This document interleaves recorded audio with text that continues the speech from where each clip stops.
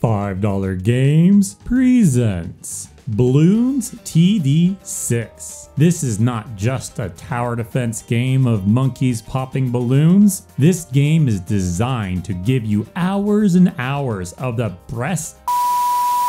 best strategy gaming available. And it's also available on your phone. Don't you have a phone? You can play it anywhere. Normally speaking, it's only twice as expensive on Steam rather than mobile, but at the moment it's actually over 4 times the price. The most reasonable explanation I have for this is that fewer microtransactions happen on Steam rather than mobile. But considering that I don't have proof of that happening, then the next reasonable assumption is that the developers know that people are willing to pay more for a product on Steam than on mobile. And you'll notice that this mindset is geared more towards extracting as much funds as possible from the customers rather than the riskier approach of making new things or creating something innovative that the players may or may not want. As such, several strategies are employed to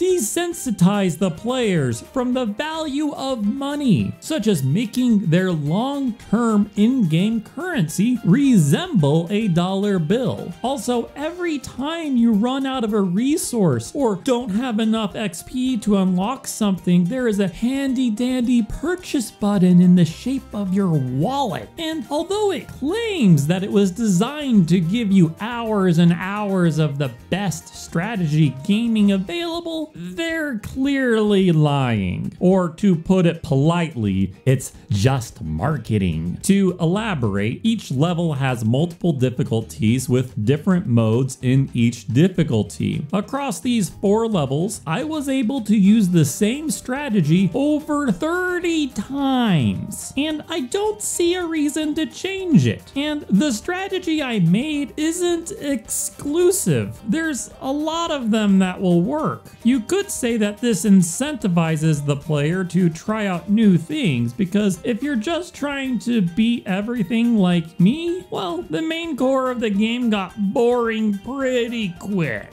On the side though, there are challenges which are more interesting. They introduce heroes, have unique restrictions, provide a unique level, or have multiplayer shenanigans. I actually learned the game while protecting Mr. Beast's yacht without using a hero, and that was actually a lot of fun. Some challenges have everything already unlocked for you, and some don't, and that just provides a very inconsistent experience. And although I really want to like the boss challenges, by the time I got to them, the game felt like it was screaming at me to either spend money or look up a strategy rather than figuring out what I did wrong. I keep being brought back to the microtransaction page and seeing the limited edition purchase that is currently 3 times the price of the game itself. But luckily on this page, there is a nice convenient excuse to justify a microtransaction.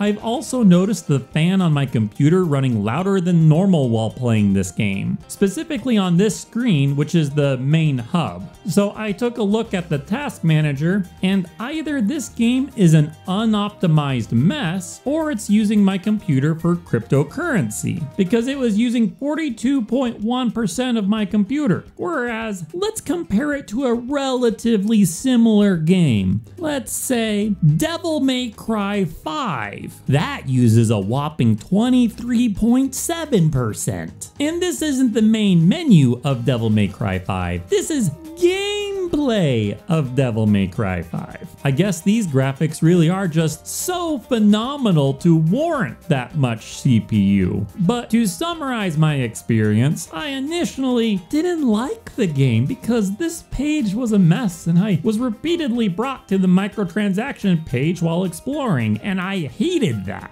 Then I began to enjoy it doing the challenges, and then I became incredibly bored when doing the main game. I didn't think I disliked this game that much until I was making this review. Maybe that's because I love the tower defense genre, so when I look over all of it, I kind of enjoyed it. But then I get into the details and I'm just bombarded with things that allude, hey, we want you to spend more money. Then again, it's an overwhelmingly positively rated game, so I'm probably going to be trampled under all of your guys' feet and not in the pleasurable way. So excuse me while I continue to dig my own hole. To quickly review the main gameplay, you have money, towers cost money, popping balloons gives you money. Each tower can upgrade all the way on one of 3 paths, each of which are phenomenally cool. Like the boat can become a freaking carrier with planes. The towers can also progress 2 levels along one of the other paths, giving each tower a total of 6 options. The reason to take a tower down one path rather than another is a combination between synergies and in order to tackle certain balloon properties, like balloons coated in metal require fire to remove them,